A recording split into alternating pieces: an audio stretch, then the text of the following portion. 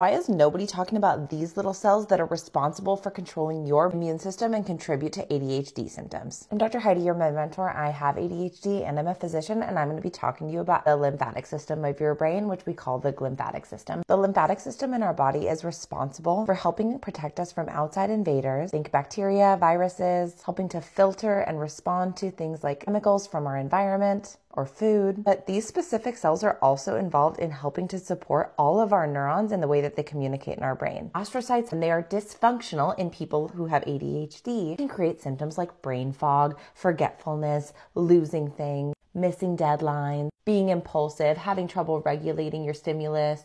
The list goes on. I'm talking about this all week long, so follow along if you want to learn more, not just about astrocyte function in ADHD, but how to care for your brain and help support your different functions in your astrocytes from neurotypical people. And share this with your ADHD bestie.